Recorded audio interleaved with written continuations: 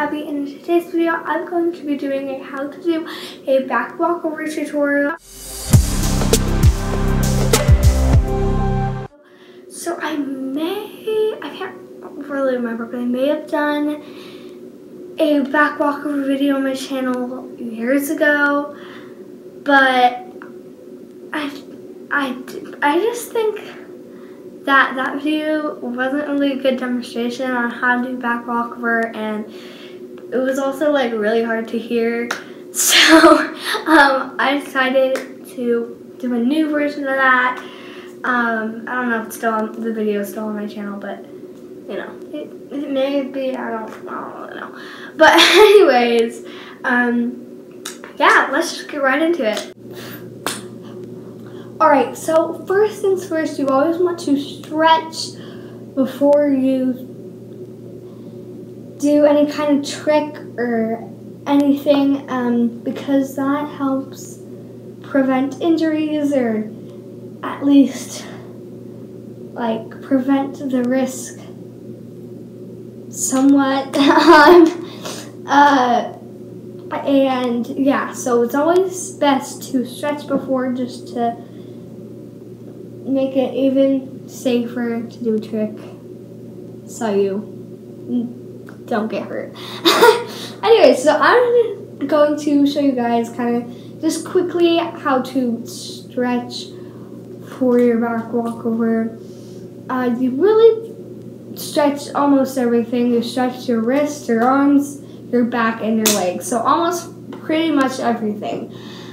Just because you use all of those things in a back walkover.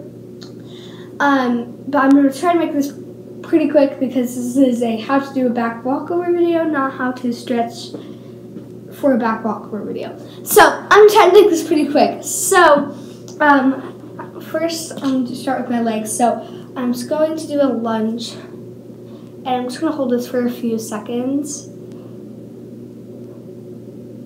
And it just stretches like right here. And then I'm just going to go pull it straight.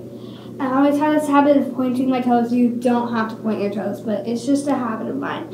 So, whenever I do almost anything, besides like walk and like stand and like normal things. So you just want to put your nose to your knee, or if you can't go that far, that's okay. Just try to go as far down to your knee as you can. If you can't go that far, that's okay. You're just going to switch legs. You're going to do the lunge with the other leg, and yeah. If you feel like you're not really getting a stretch, try moving more out or more in. I usually find that moving more out just helps get a better stretch if you put your foot more forward, if you're not really feeling too much of a stretch. And then you're just going to straighten that leg out. And go as close, bring your nose as close to your knee as you can. And then you can do straddles. Now, I cannot do straddles. I'm so amazed by people that can, but I cannot go far down at all. I can do my right and left splits, but I cannot do my straddles. It's so hard for me. I've tried for so many years, but just can't do it. So, yeah. Anyways, so that is basically all for your legs. So, now we're going to stretch our wrists.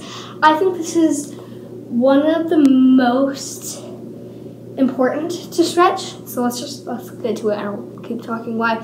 So first you want to put your wrist forward like that. And I think this is really important to stretch. I sprained my wrist doing a back walkover.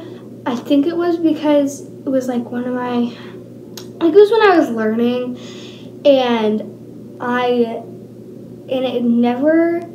it recovered from it, obviously. Now I'm going to turn my wrist this way, so go down like that. And it recovered, obviously, because like I'm doing a back walk for just a few minutes. But it can get re-injured quite easily.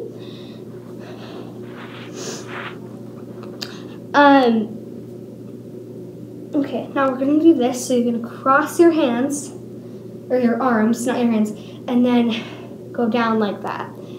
I can get re-injured really easily, and that was because I didn't stretch my wrists before.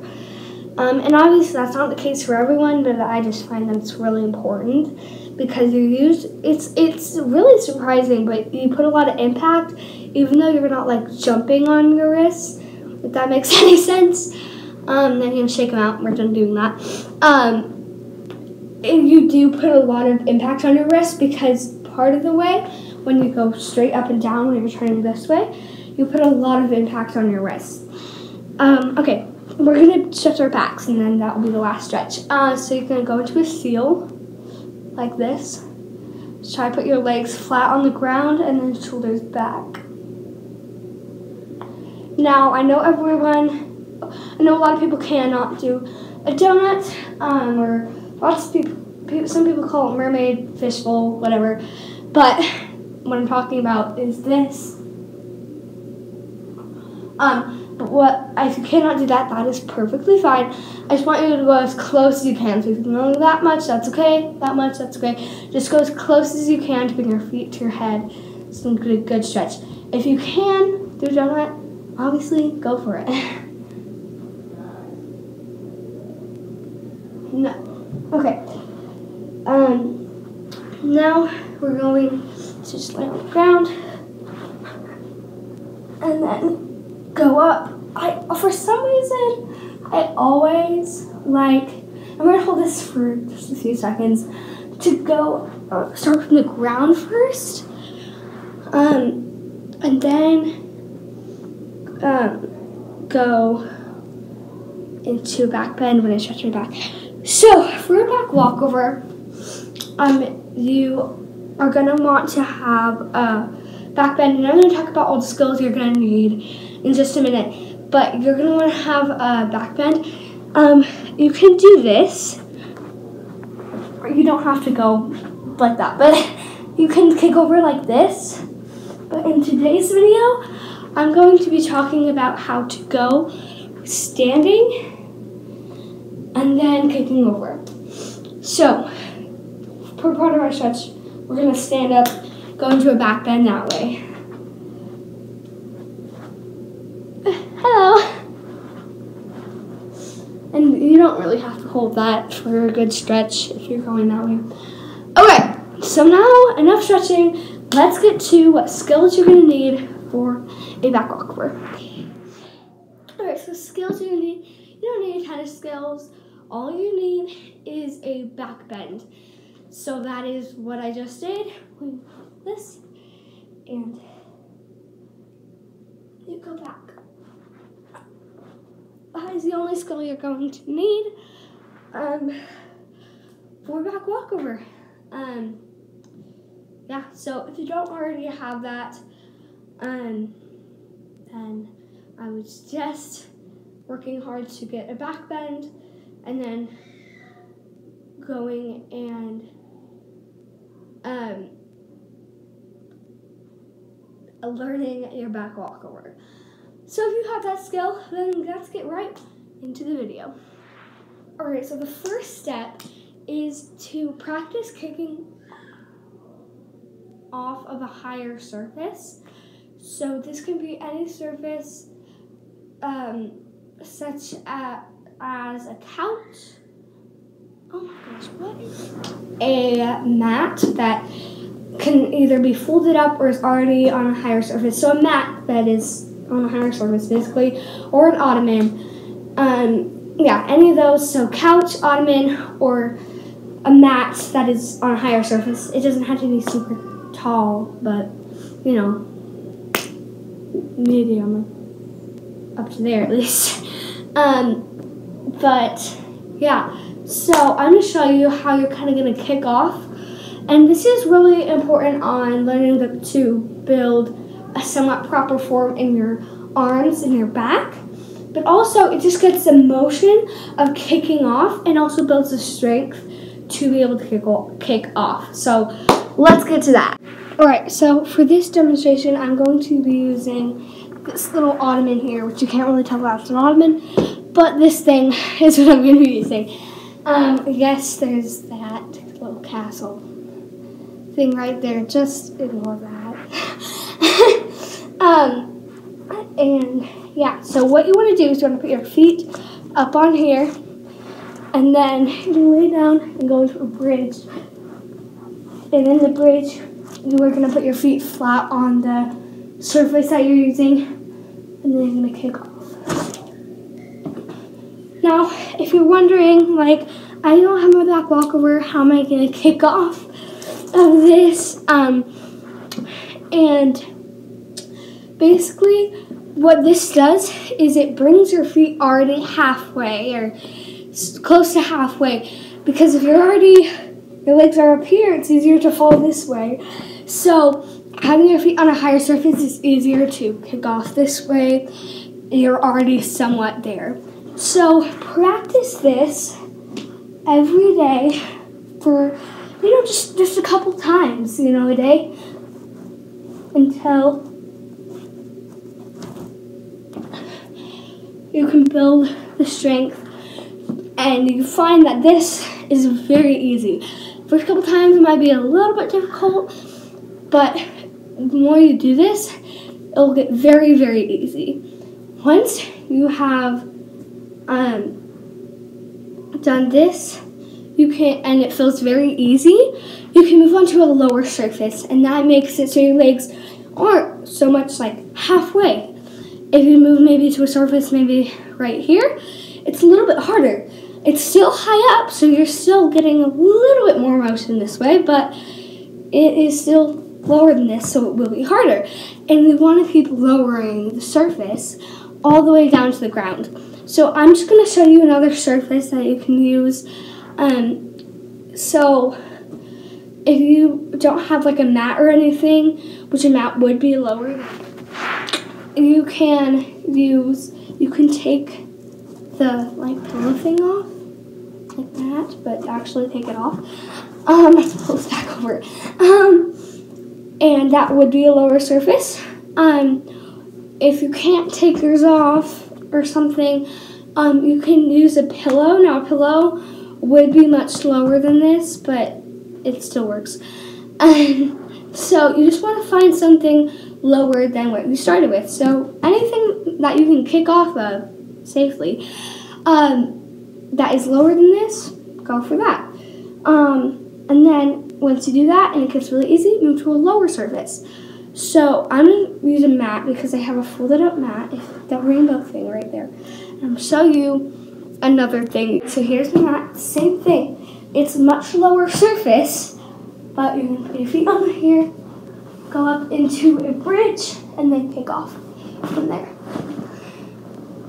From there, you can go into an even lower surface, and that might be a pillow or a folded up blanket, any type of lower surface that you can safely kick off of. So once you've gone to a lower surface, such as a pillow or a folded up blanket, if you've gone to a lower surface than this and mastered that, then I think you're ready to go learn on the ground. So from the ground, you think, okay, so I've done all these levels, and now on the ground it should be, pretty easy, just like kick off. And it is that way for some people, but most people actually, the ground is obviously the hardest, but it's just it's a drastic difference between all of the higher levels because you absolutely no leverage at all. So, so on the ground, the first couple times it's going to be extremely difficult. I know a lot of people don't have this, but if you do, I would definitely use this to your advantage. If you have close by or in your yard a slanted down surface, then that is definitely going to help you get it off the ground, just because it's the momentum is going that way because it's downhill, that's definitely going to help you on the ground. But lots of people do not have slanted surface to use to their advantage. But that is something, if you have, definitely use that to your advantage. But otherwise, what I would do is just go for it, and you understand that the first time you're not going to just like kick off.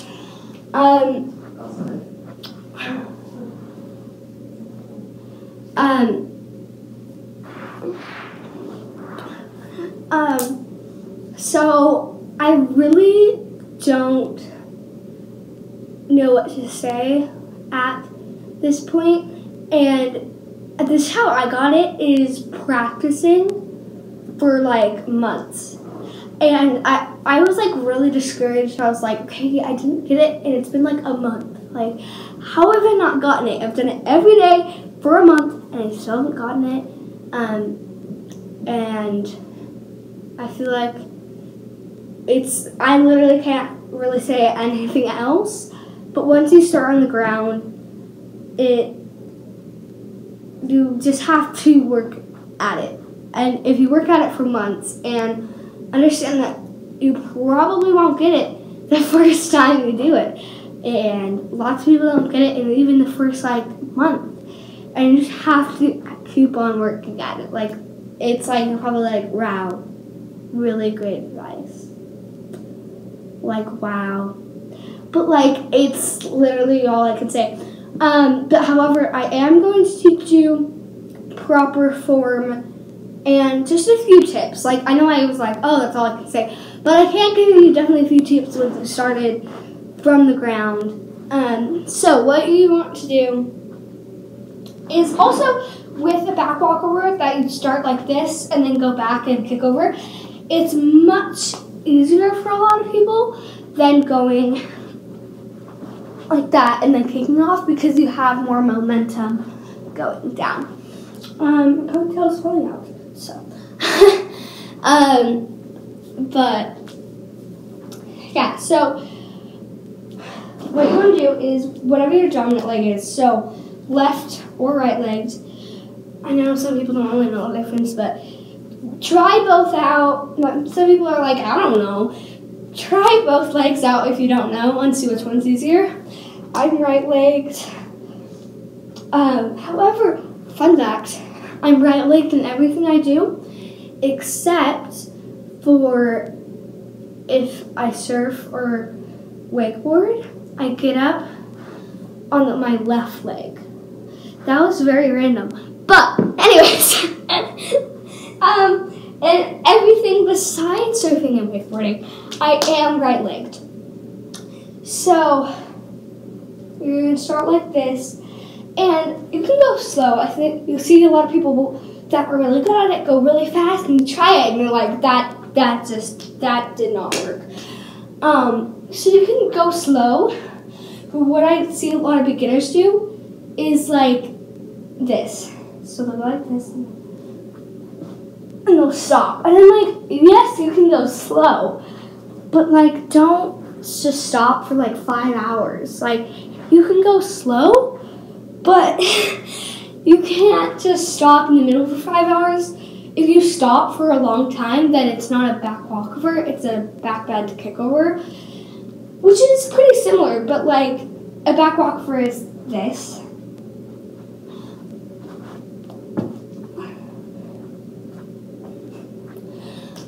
You don't just like stop. So, but you can go slow. Like, if you want to take it like this, at the beginning, stopping for a couple seconds is okay. Just like, try not to stop, is what I mean. If you try not to stop, you won't stop for a very long time, and then you can kind of just go without stopping eventually. So I'm going to break it down in slow motion. So put your front leg out, and then go back. I know it sounds kind of scary because, like, oh, my front leg's forward. It's basically using one leg to go back, but it's not. I will put I always point my toe for some reason. It's just a habit. But you can just start like this, And it's the same thing. I promise you it's the same thing. It feels a little different, but it's the same thing as doing this. It's the same thing as 2 feet on the ground. So I'm going to break it down. I'm going to stop because I need to do this kind of slower to demonstrate, kind of just tell you about it. Straight arms and then just go back, like always. And then don't stop, because if you stop, you're probably not going to make it. If you know how to do a back bend kickover, then you will. But like, if it's your first time, like, and you don't know how to do a back bend kickover or a back walkover, you're not going to make it if you just stop. So keep going. If you stop and you're kind of slow for a second, that's okay. But just try not to stop, because the less you stop, the more momentum you're going to have. So go back. And then something that I do, I feel like, is when I'm about to kick over, I will point I don't point them, I'll go up on my toes like this. And that just helps me get over. Like, just watch me. When I kick over, watch my feet. And that was kind of fast, so I'll do a little bit slower, but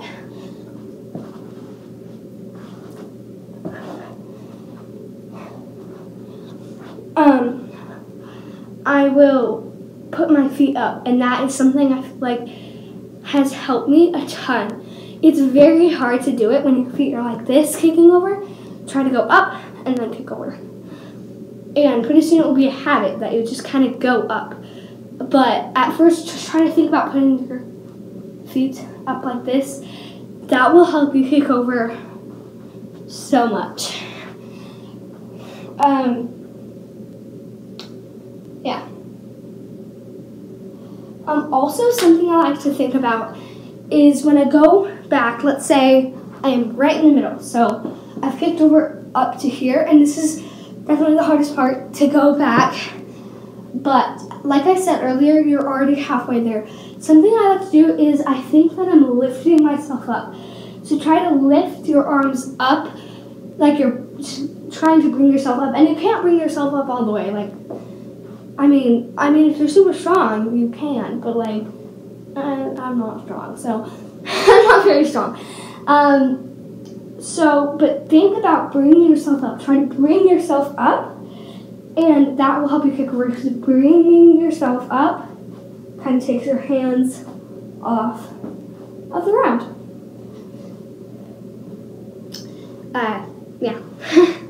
So here is my 2 tips in slow motion and everything I talked about. So leg forward. You can be like this. It doesn't have to be like this, but you know.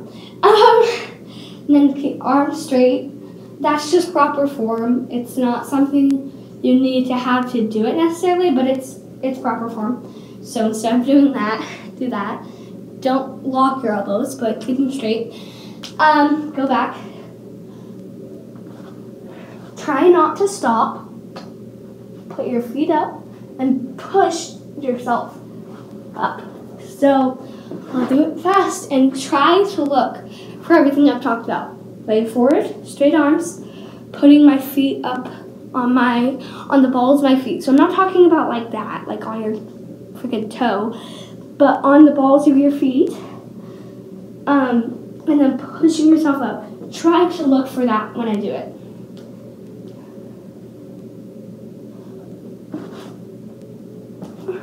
As you can see, I like kind of pushed myself up to get over. And you think, well, you're supposed to like move your hands back, but you want to push yourself, not give the momentum to go back.